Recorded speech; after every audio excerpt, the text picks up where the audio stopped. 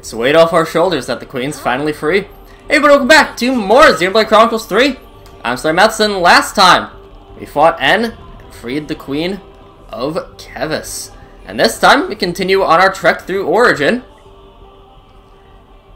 Couple of beep boop bops.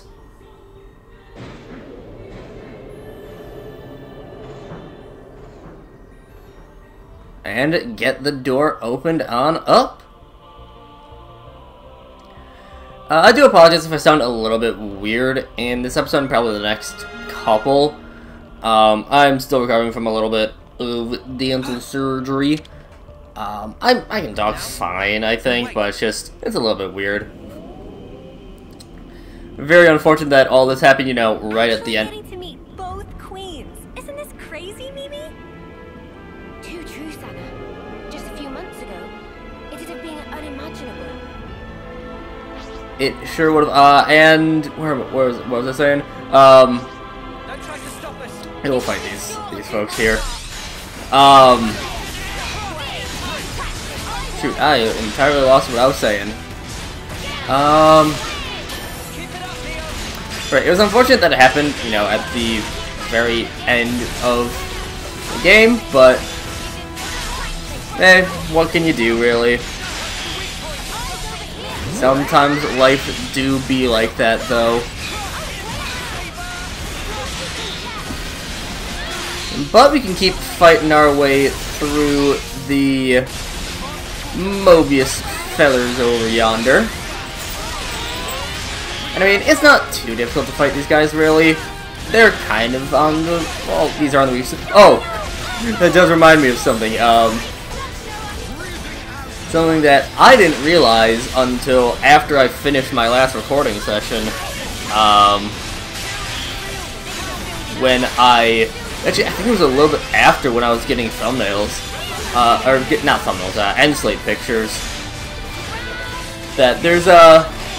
So I remember when we fought Shania, and I was like, oh, I'm gonna go into hard difficulty because I want to talk about this fight a little bit, and you know, it's a big important fight, but and I do now remember saying, oh, it's gonna be, you know, I'm gonna end up forgetting at some point.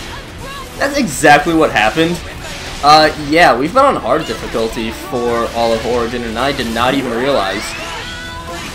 At this point, I might as well keep it. But, like, yeah. Now, is this still the same area? Okay, because I know there's a song that they switch up Origin depths and just Origin in general. I think it's Origin Interior, Origin Depths. We could do with some food. Because what I use for the end slate music is I think it's a game ripped version. So there's a little bit different. A little bit different. The official OST combines a couple songs that are split up in this. It's not usually that big of a deal. For example, there is. They have parts where it's like part one, or the beginning of the Mobius battle is a separate theme. They have all of the Offseer tunes are in this game ripped version, and I think Origin Interior is just split just the one song in the OST. But there's Origin Interior, Origin Depths as well. And I do not remember if the depths are a location. I don't think they are, but still. We can beat Boop Bop once again. Let's see, the worst part about all of the... This is probably a unique monster, isn't it? No, just an elite. Can we grab the container without fighting? I think so. We can. And we are full up on ultra pure gemstones. God, Okay, I think we are in Origin Depths right now, because I believe this part of the song is Origin Depths. Music changes a little bit. It's not too much. It gets a little bit more, like, fanfaric, a little bit more symphonic, I guess. I'm not good at describing words. Which is unfortunate because I like creative writing, so being bad at describing things doesn't really help with that. Mesia Flock. Okay, I think that's just a circle. And we did. That's fine. We had a... yeah. And it is just a loop there. Didn't quite remember. But yeah, a lot of these enemies are relatively easy to avoid. And of course, if you want to just run past enemies, that's not really a issue. Just be with... what? I don't...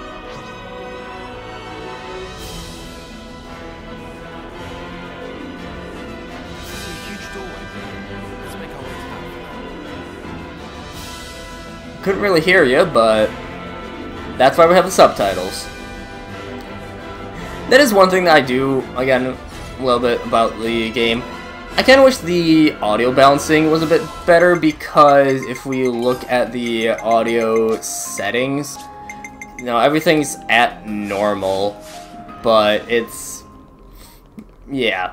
Everything is their base levels, everything's equal, but a lot of the times the voice is a little bit too quiet. It's especially prevalent.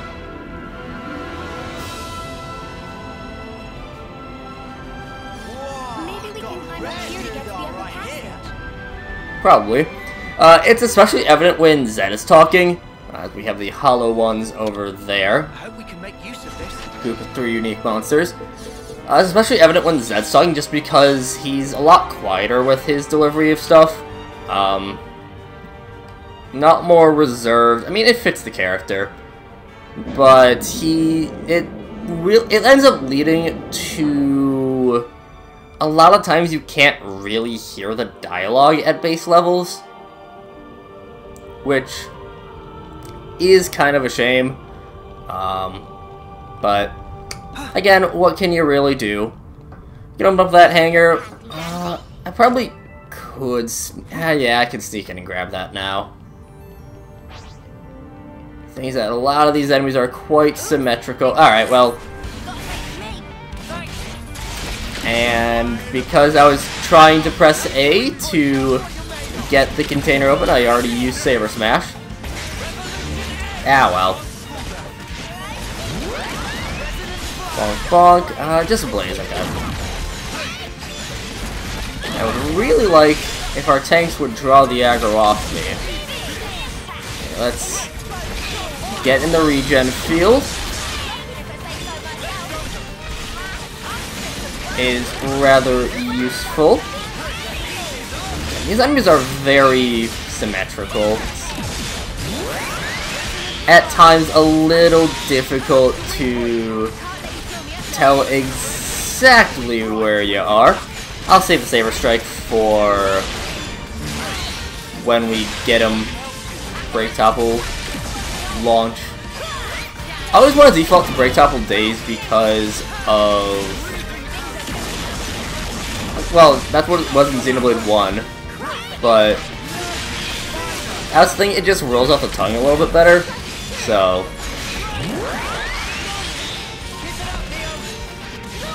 do we have anyone able to launch? Yes, we do. Very nice.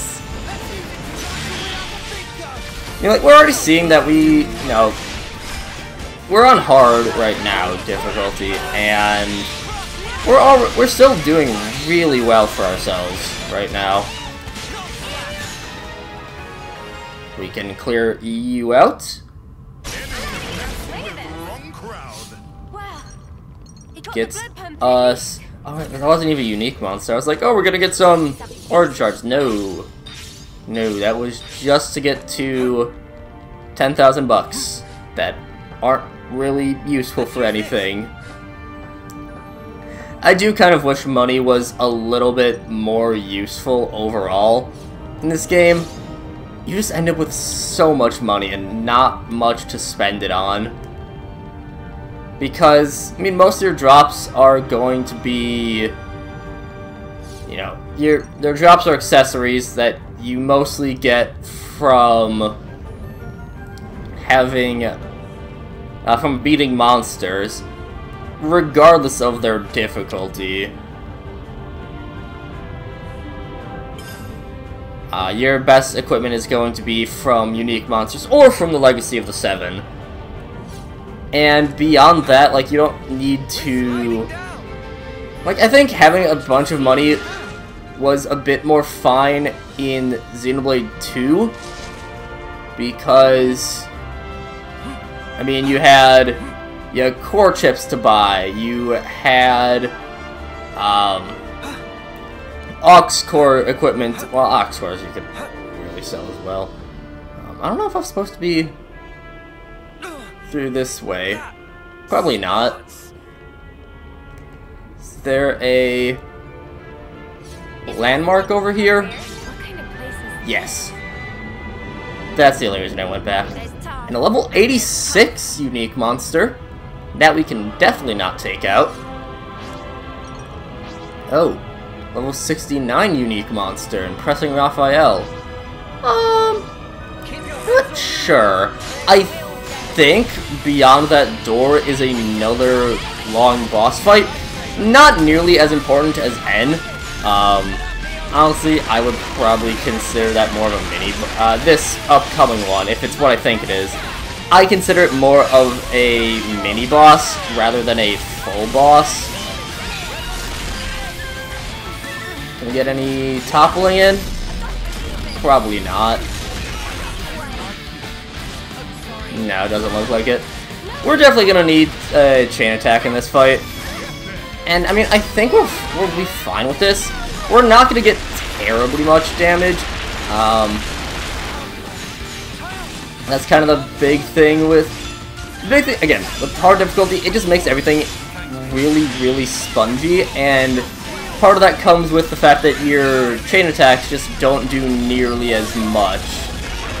Because they lower the rate, the damage multiplier, I should say. Damage ratio? I think it's damage ratio that's called. Yeah, that would, me being on hard, does also explain why I was like, wow, we're getting really low numbers. Well, that'd be... Yeah. Can we launch? Yes, we can. Nice smash in there. And pop the chain attack. Nuki Storm, always good to lead off with. We can have... Yeah. I think Hammerhead's probably our best bet. Get a little bit of a side bonus going. Then we can pop... Can we? Probably can. Yeah. Get those, and... I think I actually want to get Uni up. Which would... I think Shockwave would be our best. And we do miss out. Maybe with Noah we would have gotten to a Bravo.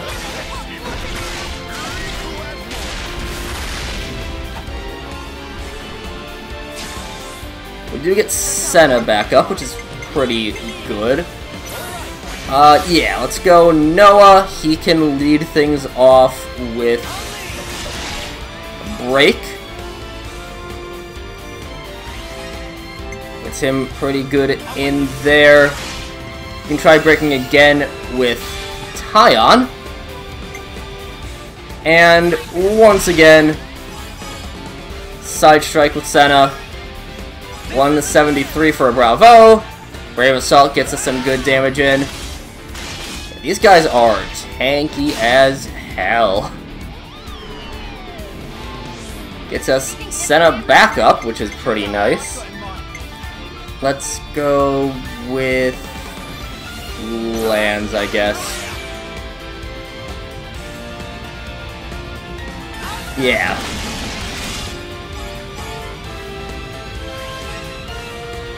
You go there. Sadly, that does top us off a little bit. Of these, I think advanced cooldown would actually be our best. Nothing great. I mean, we do get the guaranteed Bravo at the very least. But would have liked for a little bit higher.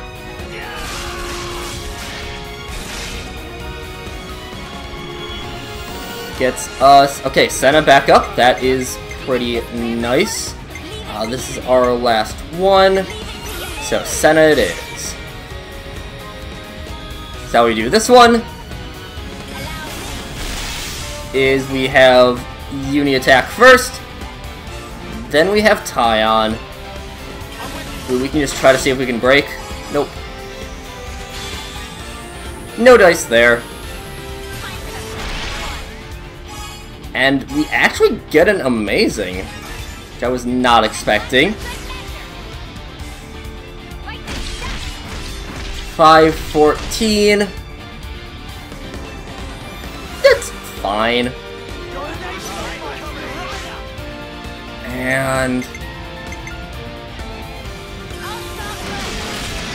yeah, that's our best bet. We go there, we go with, see if we can get the break. Nope. No Disay there. And then for lands, doesn't really matter which one we go for, I don't think. We're not getting much damage anyways. Now, I actually don't know if Power Charge activates on the chain orders or Ouroboros orders or the final fights. The completion bonuses. Probably not, because they aren't arts, but so wow, this guy has a lot of health. How much should we do? Yeah, that's 765. That's not terrible, I suppose.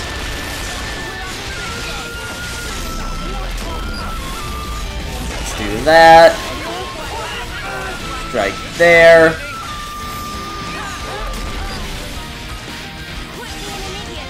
And I'm actually kind of surprised that Land Senna hasn't drawn the aggro.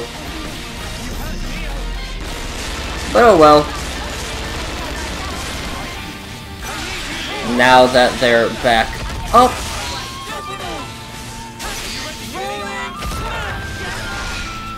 And just strike you down. And I'm actually gonna wait for Origin Blade. I actually remembered that it exists this time. Alright. Gonna be cautious and just wait for it. There we are.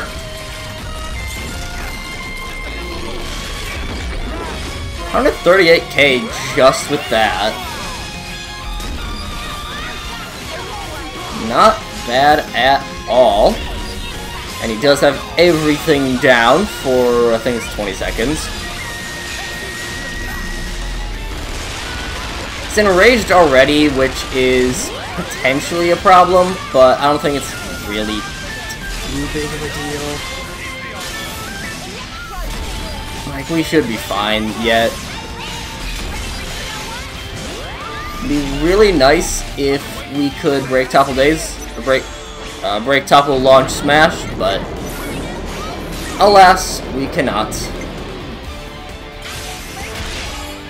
Same deal as before.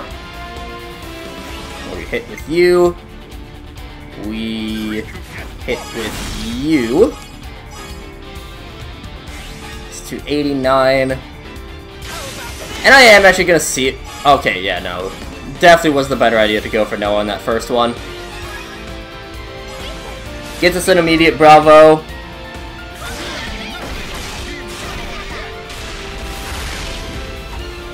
And not bad there. Gets us both of our attackers back up. That's not bad at all as well. If we go with Noah to start, then we are fine to attack with Senna first. We can have Tyon see if we can break, which we cannot. I think Noah has a break art, right? Yeah. He has Tri-Slash in his back pocket. He's up to a 190, bravo. As we can Brave Assault in.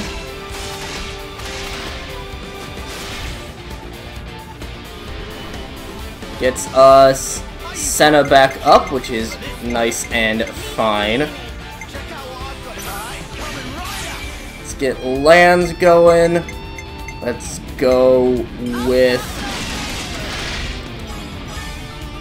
yeah, see if we can do anything there, which we can't. Unfortunately. Then we can, I guess, just go with there. Doesn't really get us... what? We need 114. Which we might be able to... nope. Just 101. It was an awkward range where we wouldn't be able to get anything.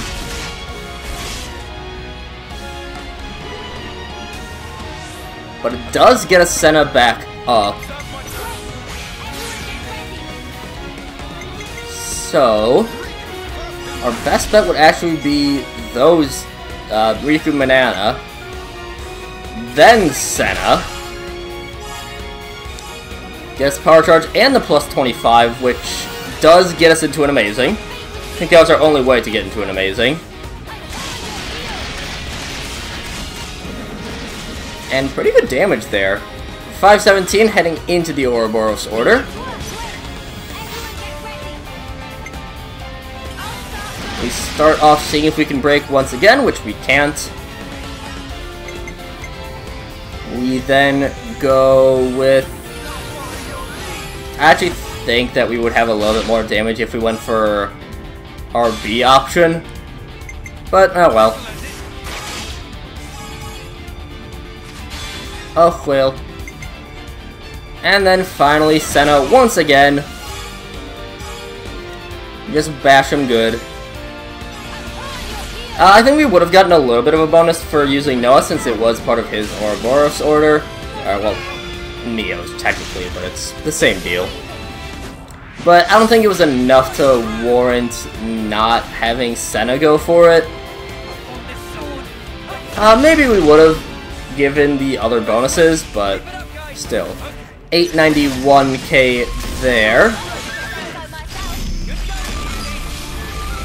Head behind so we can get the back attack bonus in.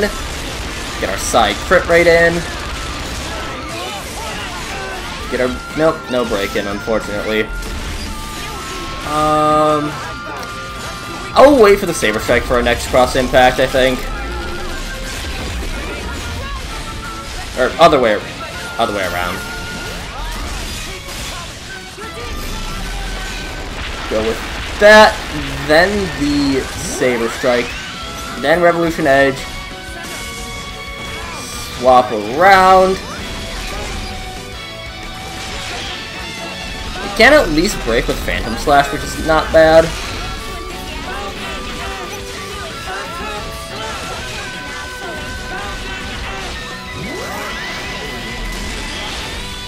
And let's do that, wait for Origin Blade to pop up.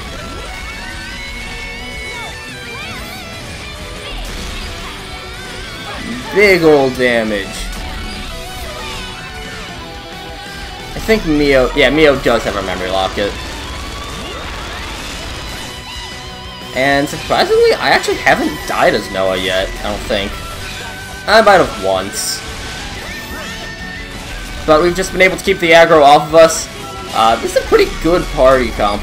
Anytime when you have the, 222 for your Ouroboros members, that's just a good thing to have.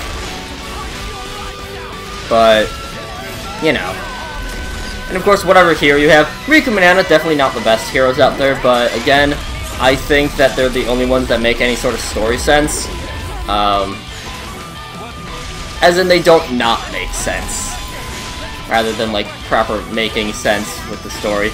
No need to, yeah, no need to chain attack again. Because it's defense mastery. Is nobody gonna praise me? And I apparently misread that the entire time. It was Raphael, not Raphael. Defense mastery reduces damage dealt. So we've gotten the attack and defense mastery. That's just, yeah, saying to get 10 colonies unlocked. Very easy to get on those. But with all of that dealt with, that'll do it for this time. And next time, we continue on our way through. But until then, see you guys later.